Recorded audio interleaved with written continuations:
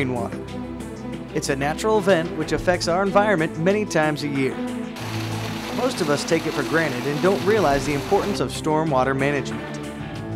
Cities are covered with a combination of concrete, asphalt, and buildings, leaving very few areas where water can seep into the ground. Rainwater in downtown areas needs somewhere to go. Developers of cities realized this and eventually built stormwater systems to manage the flow of excess water. Well, it used to be called, back in the late 1800s, there was a common enemy doctrine that stormwater was considered a common enemy of everybody, upstream landowners and downstream, so everybody was going to have to deal with it. And so it was something that we just tried to get, especially in urban areas, we'd try to put it into streams, put it all underground, and put it out of sight, out of mind, put it where, you know, we don't have to think about it, where people can't see it. But you know, when things start to fail, then it becomes obvious that we do need to think about it. And there does need to be maintenance on our system. If you don't put some money into it all the way along, just like maintaining your house. If you don't maintain your house, it's going to fall down. If you don't maintain our infrastructure, it's all going to fall down. Yeah, the City of Columbia stormwater utility has over 1 million feet of stormwater infrastructure in the ground today. I said a lot of it is 50, 60 years old, and it's at the end of its design life. It needs to be replaced. When stormwater pipes fail, it makes the job of our maintenance crews more difficult, because instead of doing regular maintenance on our stormwater systems, they have to go into crisis mode and address the issues that come up that are most needy.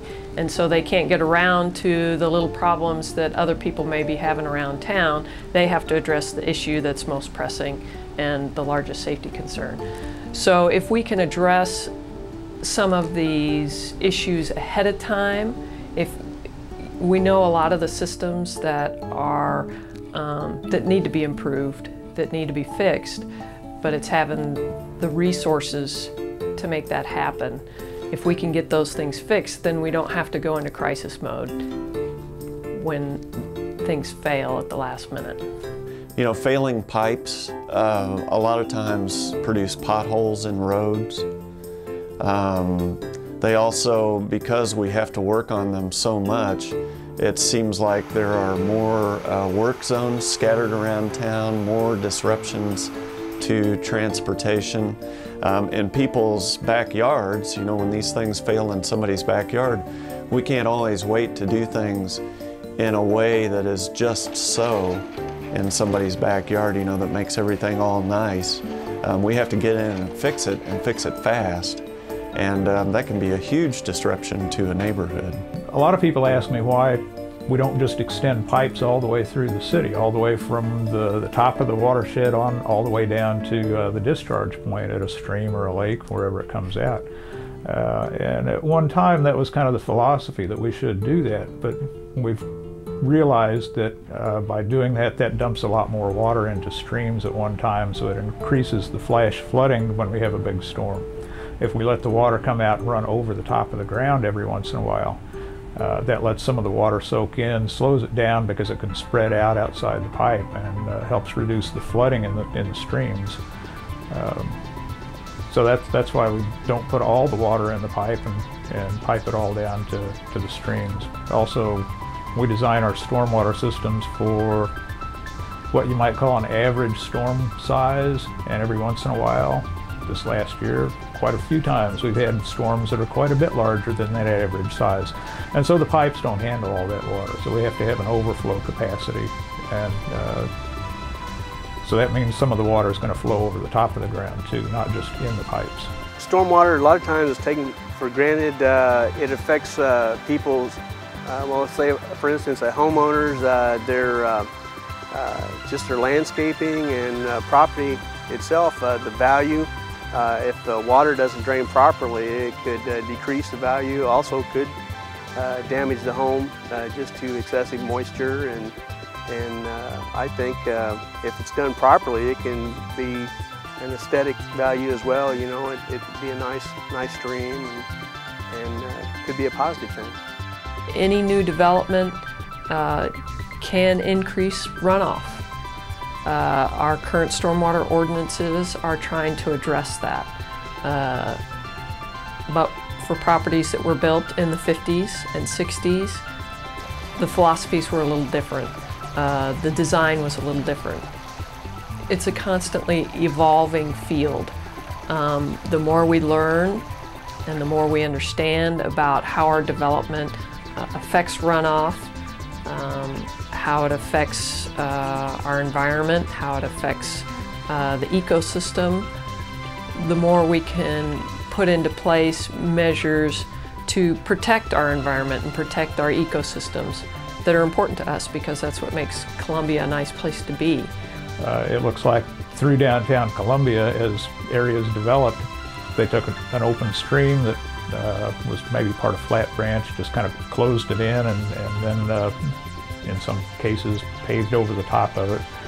And so that, you know, that's been there for a long time, and that's starting to fail now. So we've got you know, some systems are in pretty good shape, some that are in not so good shape, and there's a lot of systems that we haven't really looked at for quite a while.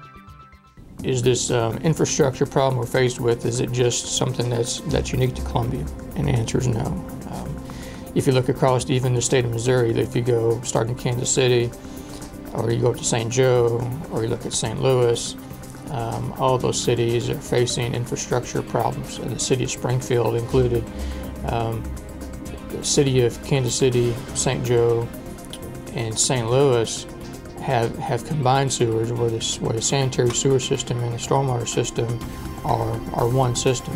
So they're combined, or they're mixed. The city of Columbia is a little bit different, and we do not have combined sewers, which puts us in a better position as far as regulations, but we still have the same issues that the bigger cities with infrastructure failing.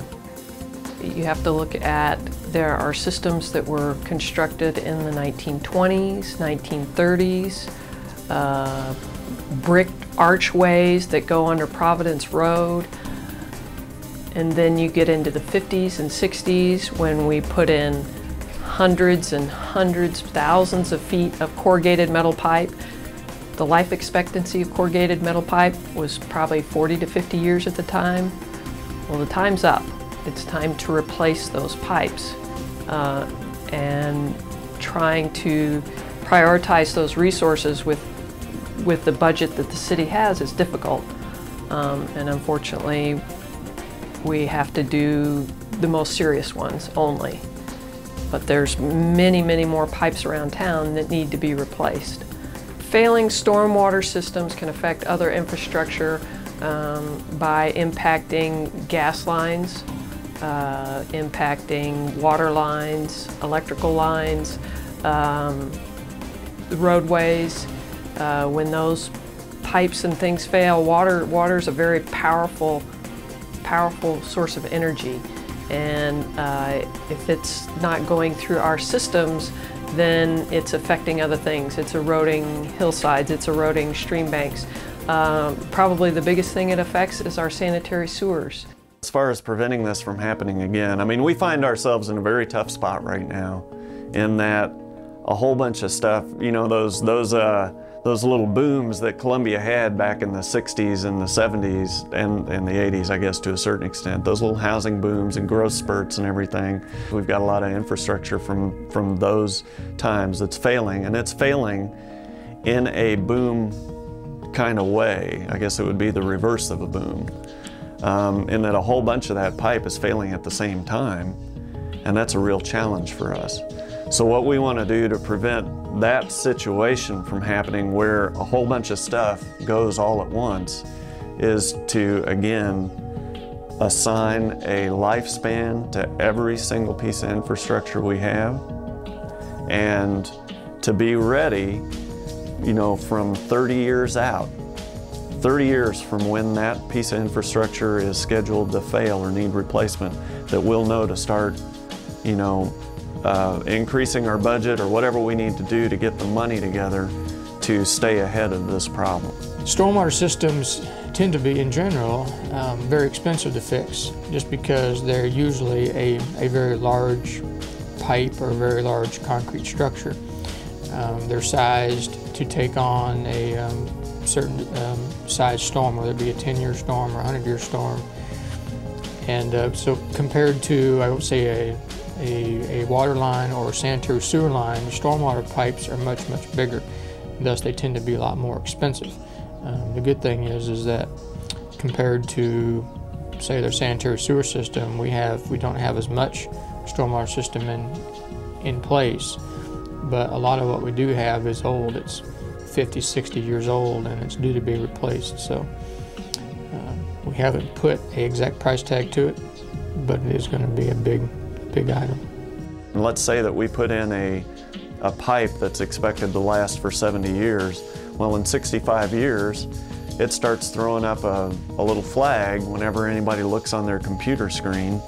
It starts turning a certain color or something to alert us to the fact that we need to step up our inspections of that pipe. We need to do them more often because this pipe is getting near the end of its lifespan. At the same time, if we know that a certain piece of pipe is supposed to last 70 years, well, we need to start saving money right now to replace that piece of pipe at the end of 70 years, or at least make sure that we have a money stream that is capable of allowing us to replace the infrastructure that will be at the end of its lifespan at that time.